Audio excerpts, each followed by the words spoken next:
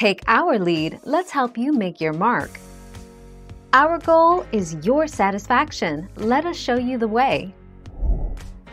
In an appearance on the BBC television show Dee Time, Jane Asher announced to the host, Simon Dee, that her engagement to Paul McCartney was over. "I haven't broken it off, but it is broken off, finished.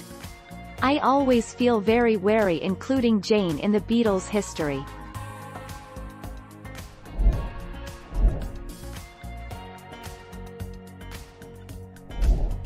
Take our lead. At the time of Asher's announcement, McCartney was at his father's home with Schwartz by his side.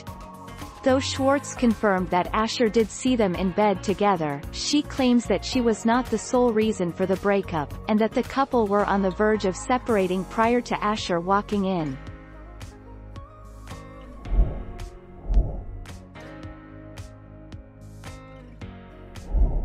Let's help you make your mark.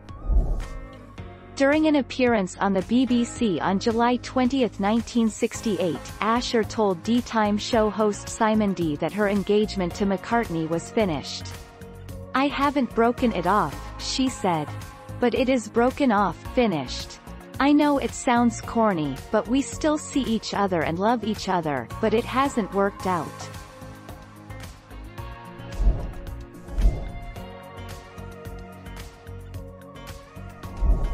Make your mark, take our lead. Paul McCartney. Paul McCartney is the most talented Beatle. Musically, he up there at the top 5 with his bass playing.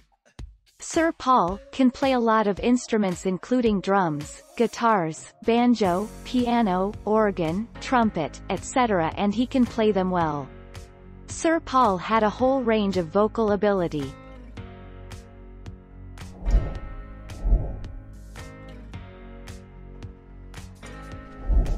Let's help you make your mark.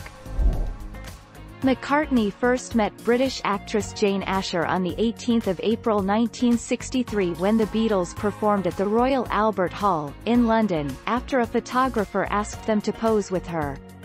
They were then interviewed by Asher for the BBC, with Asher being photographed screaming at them like a fan.